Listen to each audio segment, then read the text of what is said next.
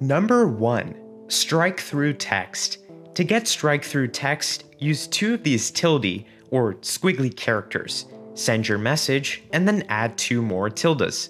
As you can see here, we now have strikethrough text. Number 2. Quoted text. To get quoted text, use the greater than symbol, add a space, and then send your message. Number 3. Single line code block. To get the single line code block, simply use a backtick, not an apostrophe, but a backtick. Then put your message and add another backtick. We'll have a little single line code block, as you can see here. Number 4. Spoilers. To get spoilers, use 2 of the straight bar symbols, add your message, and send 2 more bars. Upon clicking on this little message, we'll have a little pop-out indicating a spoiler. Pro tip: spoiler images.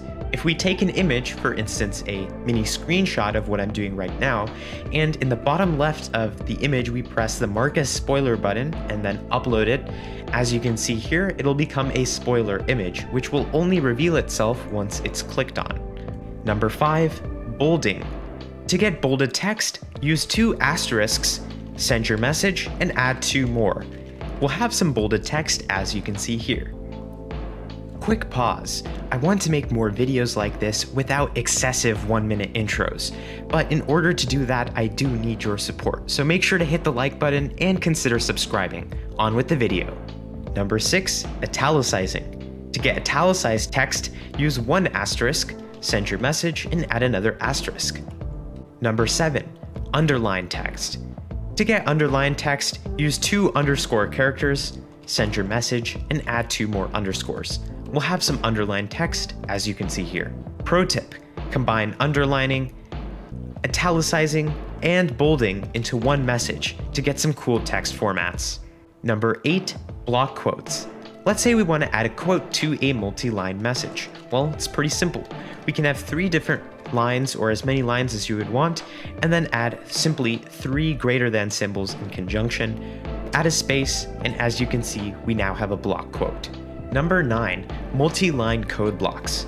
Use 3 backticks, add a enter some message that you want, and then add 3 more backticks. We can have our message as long as we want, as long as it doesn't exceed the character limit, and upon pressing the enter button, we'll have this multi-line code block as you can see here.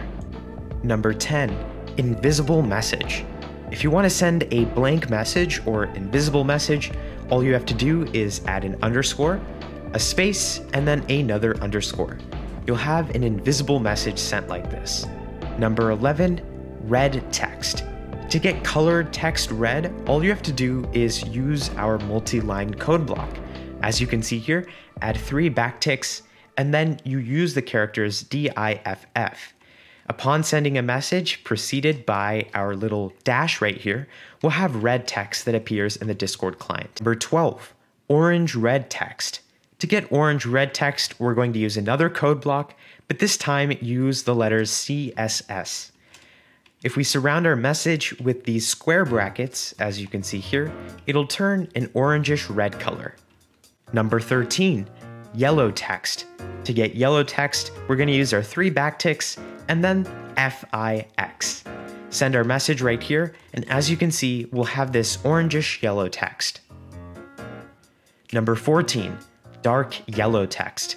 To get dark yellow text, we're going to use a multi-line code block just like we've been doing before, but this time we're going to wrap our messages by using underscores. As you can see here, if we use the underscore characters, we'll be able to get this darkish orange color. Number 15. Blue text. To get blue text, we can again use the CSS syntax, but this time we're going to precede our message by using a single dot at the beginning of it. Then when we send our message, we can add underscores to get this blue text. Number 16. If you didn't like to have to use the underscores, no problem. We can use the INI syntax, as you can see here, and surround our message with these square brackets. Again, we'll now have blue text. Number 17. ASCII doc syntax, or blue text. For this one, all we have to use is ASCII doc. And when we send our message, as you can see here, all we have to do is add 2 dashes at the end of it.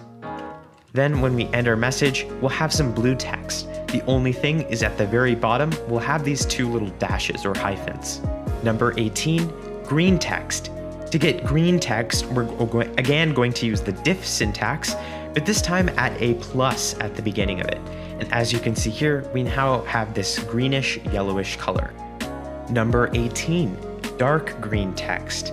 To get dark green text, we can use the bash syntax, as you can see here, and then surround our message by using double quotes. Upon sending our message, we'll have this darkish green text. Number 19 is embeds. Now, embeds are really interesting because you'll typically see them being sent by bots or by webhooks. Now, how can we make a user send an embed? Well, to do that, you can make the use of this embed generator tool, as you can see over here. First, you select the domain for the link that you'll want, the author text, which will appear in the author field of the embed, the title field, the description field, a color for the sidebar. You can select anything over here using this neat little color picker. Then you can specify an image. I've just chose a random image online. You can even specify a redirect URL, and then you can press the generate button.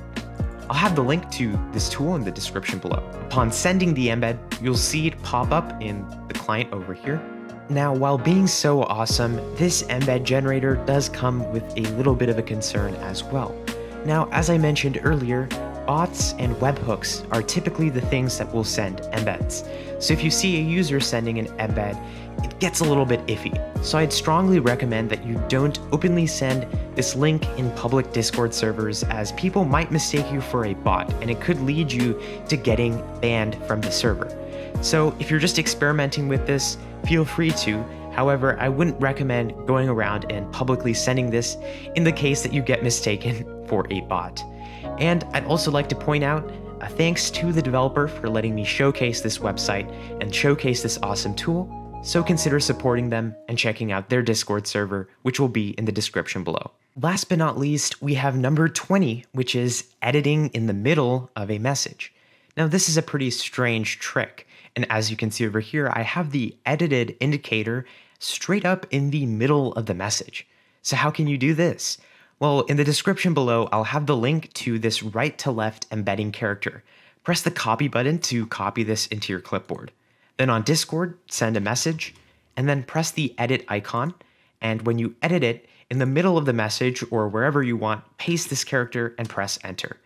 The edited indicator will appear in the middle of the message, as you can see here.